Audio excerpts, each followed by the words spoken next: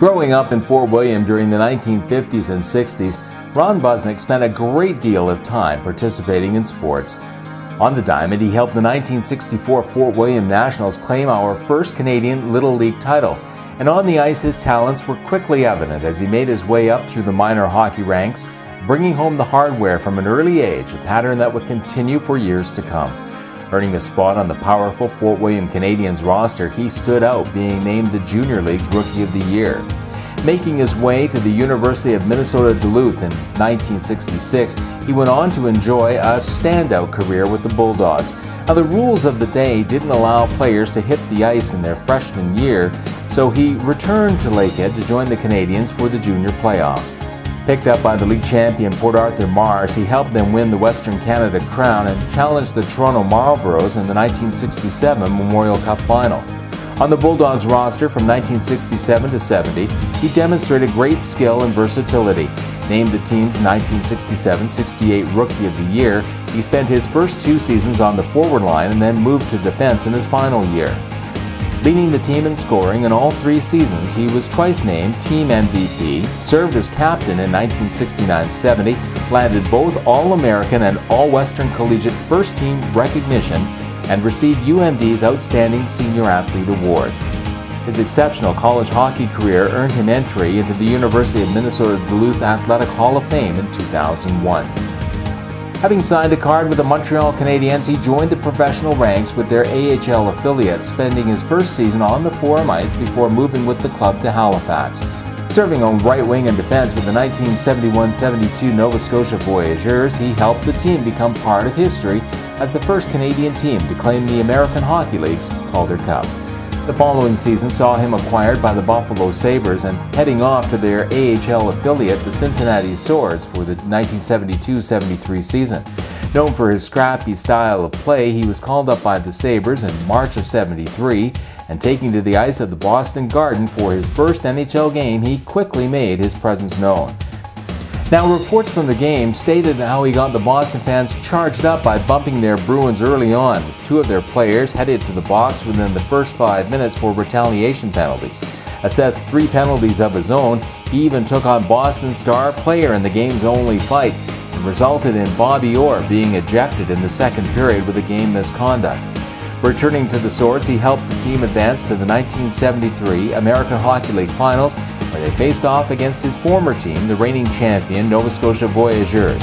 Defeating them 4-1 in the finals, he claimed his second Calder Cup in as many years.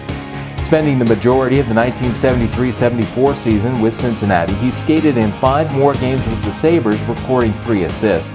His efforts during that season saw him earn first-team AHL All-Star honors. But unable to crack the Sabres roster full-time, he was left unprotected by the club. According to Sabres general manager Punch Imlach, it was a difficult decision to make, given that he considered him to be his type of player who did the best he could at all times. Picked up by Detroit, he opted to make the move, though, to the World Hockey Association and started 74-75, anchoring the blue line of the Minnesota Fighting Saints. Led by coach Harry Neal and playing alongside Mike Walton and Dave Peon, he remained with that club until it folded midway through 1976, when he was picked up by the New England Whalers. Although his all-out aggressive style of play earned him more than his fair share of time in the penalty box, it also made him a fan favorite. Acquired by the Edmonton Oilers in 1977, his experience and leadership saw him take on the role of assistant captain for the 2 years that he served with the club, and retiring from the pro ranks following the 1978 season, he returned to the Lakehead and donned a Thunder Bay Twins jersey, stepping onto the ice at the Gardens for the start of the 1978-79 season. Passing along his knowledge to the next generation of hockey stars, including some future NHL players, he took on coaching duties in minor hockey, leading the Midget Maroons to the quarterfinals of the 1982 Air Canada Cup Nationals. Moving behind the bench with the Thunder Bay Twins in 1983, he helped build that team into a senior hockey dynasty, coaching for 3 seasons, leading them to back-to-back Allen Cup titles in 1984 and 1985. And that team's 1985 victory is considered one of the greatest in senior history, with an epic come-from-behind 3-0 to win 4 straight games in Corner Brook, Newfoundland, to claim the national crown. In addition to his coaching duties, Ron also served the game as an instructor in the Canadian Amateur Hockey Association Initiation Program during the 1980s and as an advisor to a number of up-and-coming coaches. As the oldest of 4 brothers, he also influenced his younger siblings, with Mike enjoying a successful pro playing and coaching career, Ken playing in the senior ranks, and Larry serving as a longtime minor hockey volunteer. Ron has also passed along his love of the game to his son Bryson, who claimed a national midget title with the 1997 Thunder Bay Kings and also enjoyed time in the college ranks.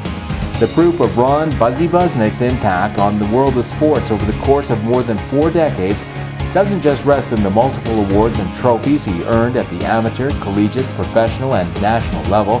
It's also evident in the many friends he made within the sports community and the willingness he has to pass along his knowledge and passion for athletics to others.